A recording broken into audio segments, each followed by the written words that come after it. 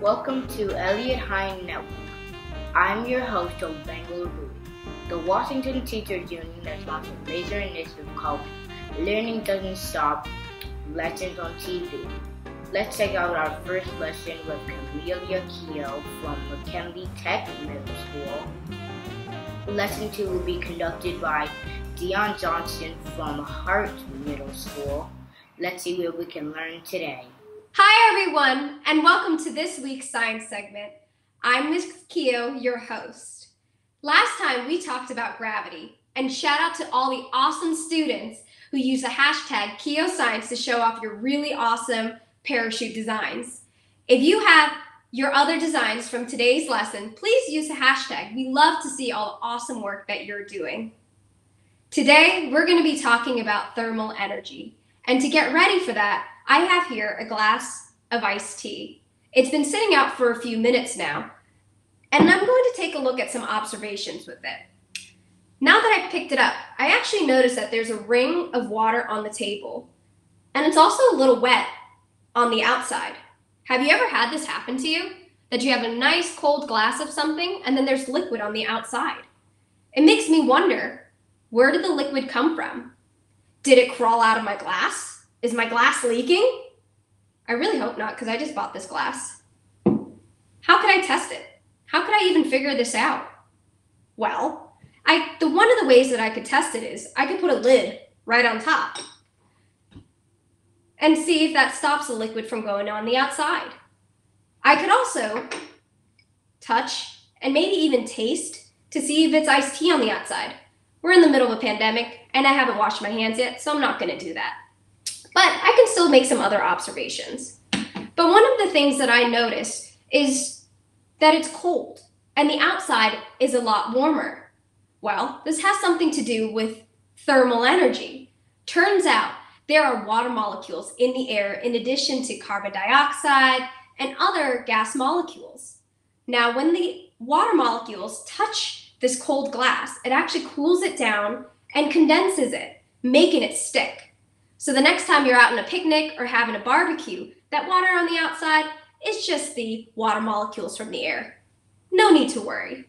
Now, I'm not fully convinced and want to take a little bit closer look at more stuff about thermal energy. And you can actually do this along with me at home. All you need are 2 cups. I have 2 cups here, and I'm going to take some hot water and fill it up. I'm going to fill it up about 3/4 of the way. Just be careful if you're doing this on your own. And then I'm going to take some cold water. You can use this from your sink. I have some that I've put in my refrigerator for a few hours. And what I'm going to try to do is put about the same amount of water on the inside of each cup. That looks about right. Now, I'm going to make a quick prediction.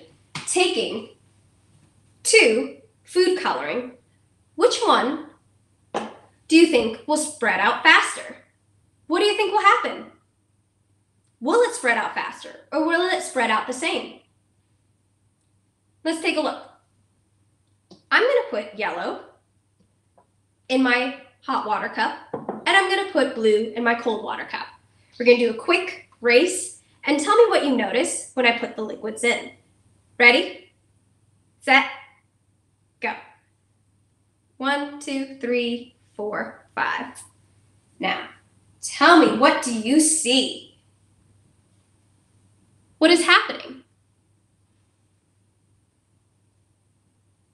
Remember, the yellow cup is hot water, and this cup here is cold water. What do you notice? I noticed that the yellow cup here is spread out much, much faster than this cold cup here. What does that tell you? Well, it tells us that the molecules are moving, and the warmer it is, the faster that it moves. The colder it is, the slower it moves, and that's evident by how quickly they spread out. And if you can see now, this one's completely spread out, whereas this one is still a little bit taking its time. Very cool. That's actually what thermal energy is. Thermal energy is the average molecular motion. More movement, the faster it moves, the faster it spreads out. The colder it is, less energy, the slower that it spreads out. Now, it makes me start to think, does this happen only with liquids, or does this happen with solids or gases? We're going to do one more demonstration. Again, you can follow along.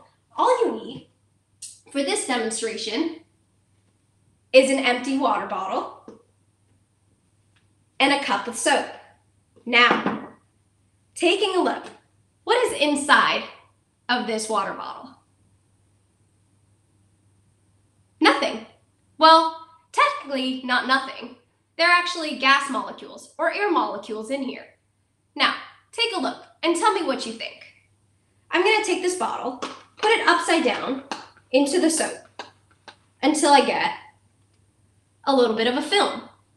Now, I'm going to put it into the hot water. Watch what happens. As I put it into the hot water, you get a huge bubble. Whoa! What happens to the air molecules there? They're actually starting to expand. Watch what happens. Whoops. If the bubble pops, you can always refill it. Let's see what happens when we go back in the hot water. We get our nice big bubble. And now watch what happens when I put it in the cold water. The bubble starts to go down. This is contracting. Expanding. Contracting.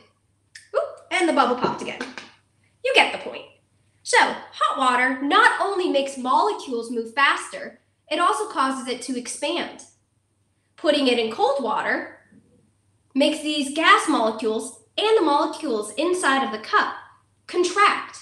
Starts moving slowly, contraction, faster, expansion. Now, does this all make sense? Think about it. If you're sitting there, spinning, dancing, jamming along, using a little bit of energy, you're not taking much space, not using a lot of energy. But if your song comes on, you start dancing, lots of feet, moving around, lots of energy, taking up more space, right? So, more energy, more movement, more space. That all has to do with thermal energy. Now, does this have anything to do with heat? Isn't heat thermal energy? Turns out they're related. Heat is actually thermal energy moving from something that's hot to something that's cold. I'm going to go ahead and put these cups away so I don't spill them. Now, there are three ways in which heat can be transferred: conduction, convection, and radiation. Here are all the three ways. Conduction. Well, conduction is basically by contact. If I'm going to take my nice warm cup of cold food coloring water and hold it, it's nice and warm. By conduction and direct contact, the heat from the cup is getting transferred to my hand, nice and warm. Or sometimes I like to do my hair, and I have here a hair straightener or a flat iron. I already know to touch the bottom because the top part has two metal plates. And if I touch that, we already know you're probably going to burn your hand, right? You're not going to touch it directly with your hand because by conduction, it's hot. So I can use it on my hair, and by direct contact, it's heating up my hair here, and it gets kind of hot, right? That is conduction. Direct contact, direct heat transfer from hot to cold. Now, there's another way, convection. Convection is a little bit more difficult. It's heat transfer through movement of warm air. I don't know if you heard that, but this blow dryer right here, I'm not touching it directly because that's completely hot, but my hair gets warmed by the warmed matter coming out of it, just like a radiator. Another place that you could see it is actually when water is boiling.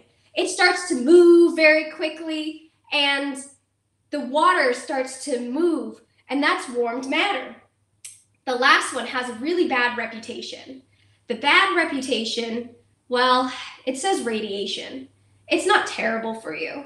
In fact, you could get warmed from the sun. Too much sun, not that, pretty bad, but it can still warm you up. But radiation can also come from a light bulb.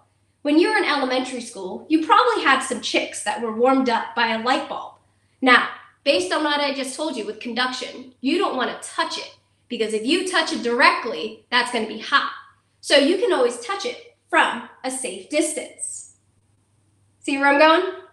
So why do I care? Well, what I really do care about is heat transfer. Why do I care about it? Well, I want to slow it down sometimes, and sometimes I want to speed it up.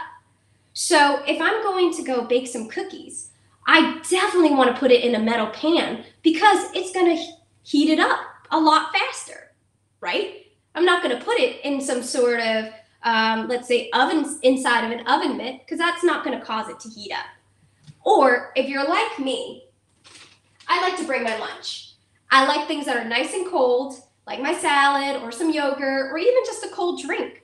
So which one should I put it in? This lunch bag, or this lunch bag, or this one? Well, this one here is lined quite nicely. I know this one's a little bit more convenient, but this one here is a little bit better insulator. Insulator slows down and reduces heat transfer. If you were going to go to the beach, you probably want to put your cool drinks in here, not in here. So this brings me to our next challenge. I want you to create a thermal cup to reduce and slow down heat transfer, either conduction, convection, or radiation. Now, go around your house, find some things, explore some materials. What I'm going to do, I'm going to grab 2 cups.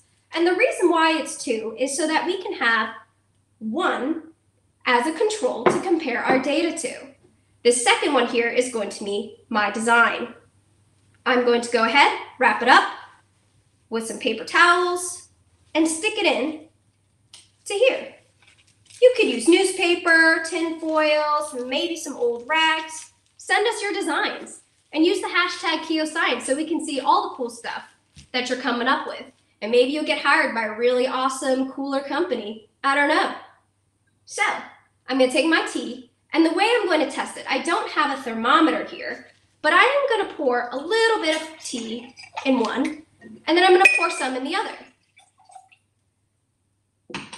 Now, I want to make sure they're a little bit equal. And what I'm going to do is check in on it.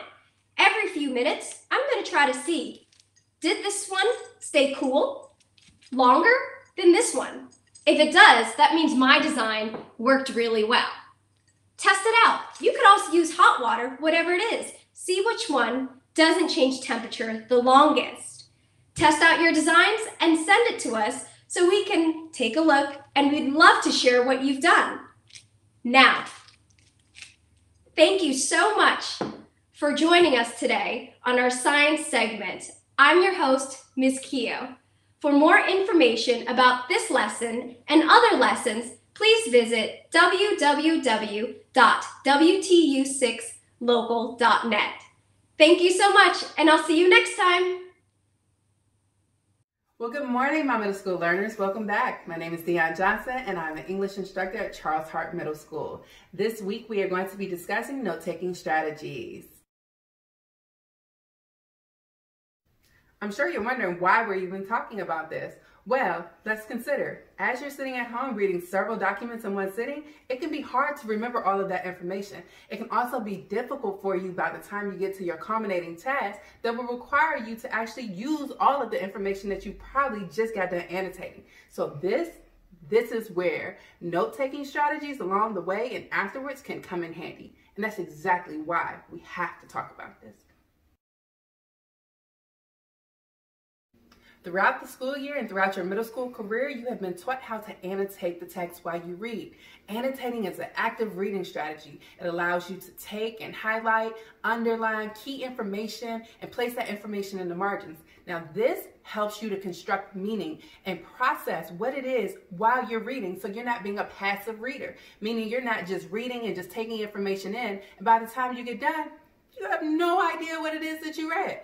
By annotating, you're able to make sense of the information that you've read, which is a great active reading strategy. However, it's the next step that we want to talk about today. It's that taking all of the information and looking at all of that information that you've underlined, that we now need to do something with it so that it's not just accessible to you by recall, but it's now locked into your memory and you can apply it to other subject areas and through the duration of the rest of your education. So today we're going to look at 4 different strategies that you can use. That's right, my favorite number, 4 different strategies that you can use in order to assist you in the process.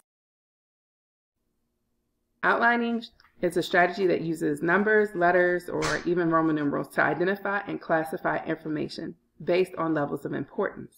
The most important pieces of information are categorized as headings, and then supporting or less significant information is listed beneath that particular heading in order of importance or relationship. For this demonstration, I'm going to use the 8th grade text.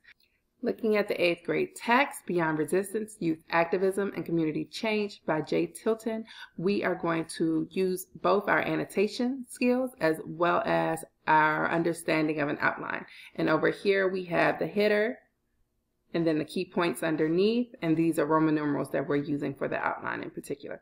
So let's go ahead and dive into the first paragraph itself.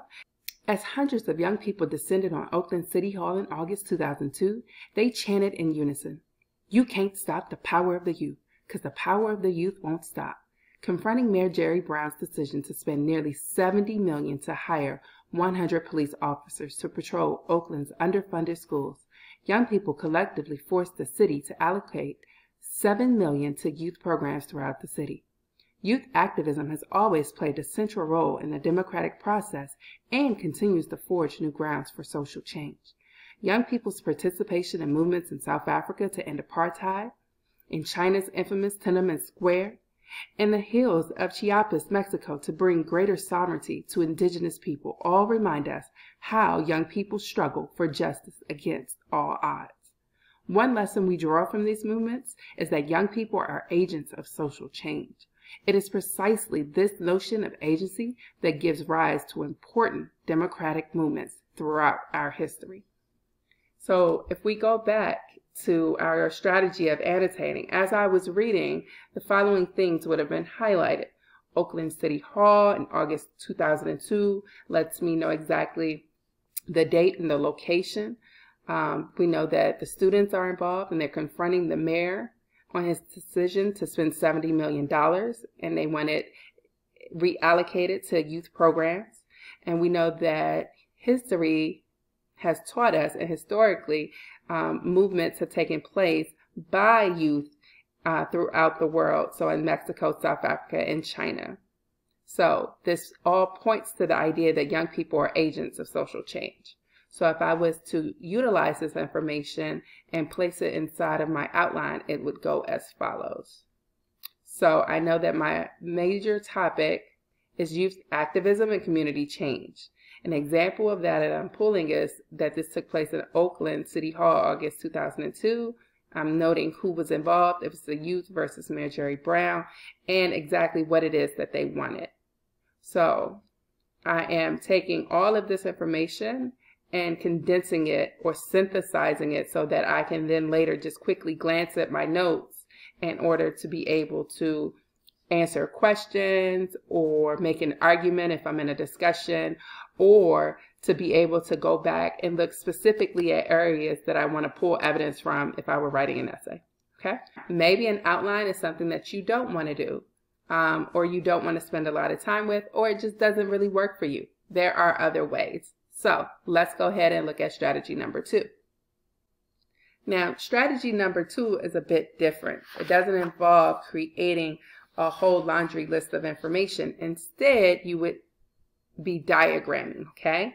So in this case, it's an alternative method, and it works for visual representation. So for my visual learners, those of you that like to look at pictures or images and associate meaning or construct meaning with those images, okay? So in this case, you are identifying the relationships between concepts and content together. When looking at both the 6th and the 7th grade text for this week, I know that you all are both talking about the hero's journey. So, in the text for 6th grade, this information has been provided, right? This is, I've taken an excerpt out of the reading. Now, within this reading, there's a lot of information that could be pulled out. So I want to just go ahead and highlight it. So we know that a monomyth is known as the hero's journey. There are 3 stages of it: separation, initiation, and return. It includes a symbolic death or rebirth of the character, this idea of transforming from old to new, that then is equated to the character arc, and it's common and day into a region of supernatural wonder. And eventually the superhero comes back from the adventure with the power to help his fellow man, okay? So if I were just trying to process this information and I'm a visual learner, this might not work. I don't really fully grasp or have an understanding of exactly what is being discussed or told. However, I could go about creating a diagram or looking to see if a diagram or infographic is already created. In this case, you are provided with the following diagram, right? So all of the information that was just shared of how exactly these different steps of the hero's journey take place, as we can see, it's a cyclical process, is now pieced together in our diagram here. Now it's just a matter of making sure that we know how to read the notes themselves and or adding information along the way to help you remember the different stages. All right, let's go ahead and move on to strategy number 3, which is also a visual aid, which is considered to be mind mapping. Now, mind mapping can be done on paper. It can also be done online, on your phone. It is a very simple and quick way to process your notes in the event that you're not an artist or a doodler. So in this case, we use bubbles, we use lines, boxes, or other visual markers to represent relationships, sequence, and importance. For this, I have taken the information that we learned from the 7th grade text as well, part of the hero's journey information, and added it to our slides. So in chapter 15, we're looking at morality, and morality is based upon the values of an individual. It focuses on the way an individual chooses to behave. It is based on actions, not a theory of behavior. So it is up to an individual to decide the moral code that they will abide by. Okay, so if I wanted to make sure I understood the differences between the 2 concepts, I could create my mind map. So now I've already gone ahead and created it. So in the center, I would put that I'm looking at a hero's journey. And then I would want to branch out with our first term, which is culture. From there, I would want to start using the notes that I highlighted so that culture as values and morality are seen different, but it depends on the culture itself. Culture being the country, the region, or the time period, but not limited to. I also know that when it discussed culture, that it talked about embodying the ideals of a society and its values and morals themselves. Okay. I also could have discussed and brought out values, which was the principles or standards or behaviors that are subjective in individuals' beliefs. In this case, we're also looking at morality. It goes beyond identifying things as good or wicked, and it focuses on the way an individual pretty much chooses to behave on their own, which is very different in a sense. So in this case, I know the hero journey talks about culture, morality, and values, which is what the essay topic is then going to discuss. So I would then build out my notes around those 3 items specifically. So ultimately, my final product would look like this. So I have values here and what a value is. We have the hero's journey if I wanted to break down what exactly a hero's journey is, or some examples so I can remember. Morality over here, culture over here, and just as an extra, visual aid to put in, or memory cue, I put in the hero's journey chart just to help me remember. Let's go on to our 4th and last strategy, which is the split page. So for this strategy, you would just literally take a paper and either draw 3 lines or fold it into 3 columns, and you would collect information from the reading based off of the evidence. And this would help you if you were answering the culminating test or an essay question. So going back to that 8th grade text, my paper would be broken up into 3 sections. In this case, in favor of or against, and then in the middle, I would keep this blank until after I've collected my evidence. Okay, use this page in order to write my essay. But of course, I would have to make sure that I've annotated in the beginning and then, synthesize and organize those notes afterwards. Now, please keep in mind that you do not need to use all of the strategies. However, they all can be used depending on your style and the subject matter in which you are studying. However, your best option is just to figure out which way works best for you. If you prefer the visual aids, if you prefer the evidence collectors, that is completely up to you. I also want to point out that previously there was a video conducted by the WTU of one of the instructors teaching you all the Cornell Notes method. That strategy, along with this strategy, can all be found and located on the WTU Local 6 Net website. Make sure you go there and you revisit these strategies. They are definitely effective, and they'll definitely assist you in note-taking and your learning abilities.